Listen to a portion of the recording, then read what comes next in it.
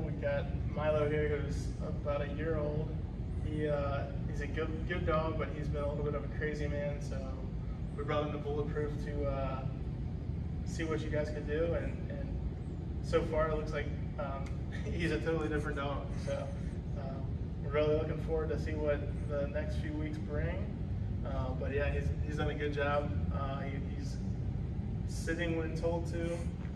He walks, alongside you, as any dog owner would like their dog to, but it seems like rarely actually happens. So lots of cool things that Milo's able to do now. Look forward to see what else he can do here in the coming years. So, appreciate all your help over the last couple of weeks.